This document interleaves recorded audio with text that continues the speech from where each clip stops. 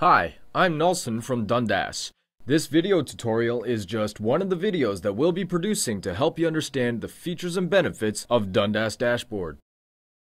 In this video, I'll be taking you through the Dundas Dashboard interface and I'll be showing you some of the main areas on the screen. I hope you enjoy it. Once you log on to the Dundas Dashboard application, the first screen you will see is the home screen, which has been divided into three main areas. The bar that spans the top of the screen is called the toolbar.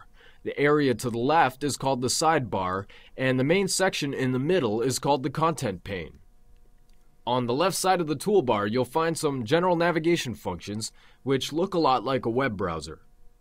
On the right side of the toolbar, you'll find buttons that change according to what's being displayed in the content pane. You'll see more of this later. You can click on the Help button at any time to visit the support.dundas.com website, which will give you access to support articles, documentation, and links to more of these dashboard video tutorials, which we'll be expanding on over the next few months. You can also click on the My Profile button, which will take you to your profile details. You can find your username, account details, and what kinds of application privileges are being applied here. If you want, you can also change your password here. Now, to return to the home screen, you have several options.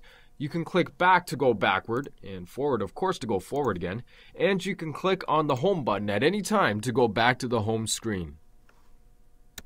In our years of building dashboards at Dundas, we found that these initiatives are usually highly collaborative and involve a diverse range of business and technical skills. As a result, in the sidebar and in the content pane, we've listed out tasks that have been grouped together according to their various job roles. This allows you to put the right person on the right job and, of course, to get dashboards up and running faster.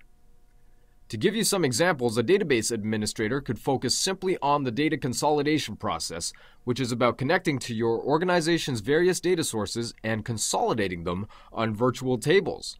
These virtual tables allow the database administrator to customize, organize, and prepare data for use in developing an unlimited number of KPIs.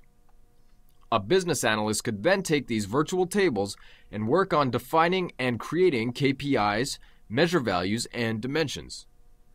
This prevents them from having to work with the underlying data sources directly and thus enables them to concentrate specifically on the KPIs themselves.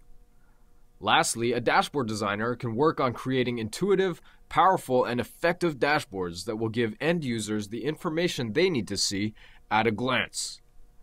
This modular approach to dashboard design changes how these projects are implemented in a profound way by allowing each of the participants to collaborate and specialize in their respective areas of expertise.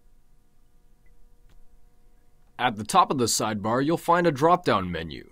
This will allow you to view and edit existing projects or to create new ones. All of the work within Dundas Dashboard is done within the context of a project. This allows you to group information according to the different areas within your organization. For example, you may want to give some users access to sales dashboards and then some other users access to operations dashboards. It would then be useful to create a sales project and then an operations project. If you look at the bottom of the sidebar, you'll notice that it's organized into different application areas.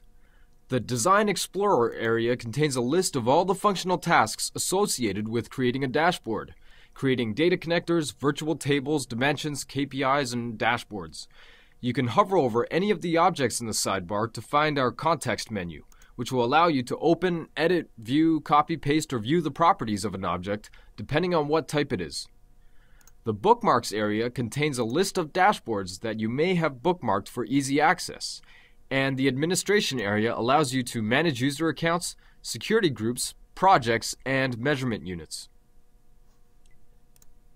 You can alter the width of the sidebar by clicking on the border between the sidebar and the content pane and dragging it to resize it.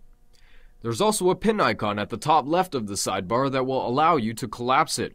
This will increase the viewing space within the content pane and might be particularly useful when you're viewing and designing dashboards.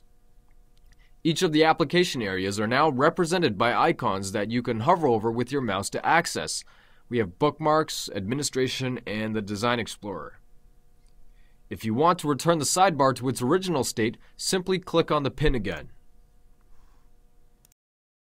That concludes this video tutorial.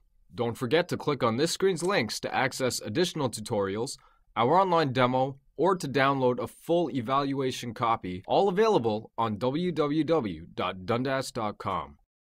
Thanks, and I hope you enjoy Dundas Dashboard.